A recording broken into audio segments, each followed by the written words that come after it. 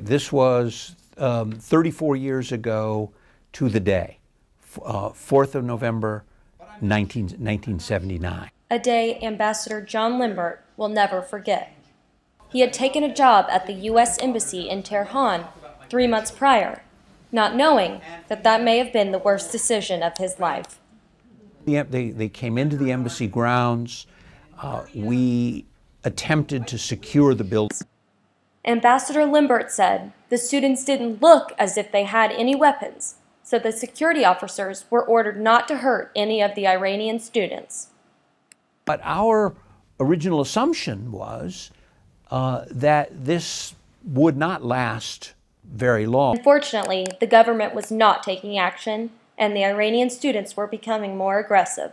Once the students the attackers got into the main embassy area, what had begun as a 1970s style sit-in, within a day or two changed into a major international crisis. Ambassador Limbert was one of 100 Americans taken hostage by Iranian students when they attacked the U.S. embassies.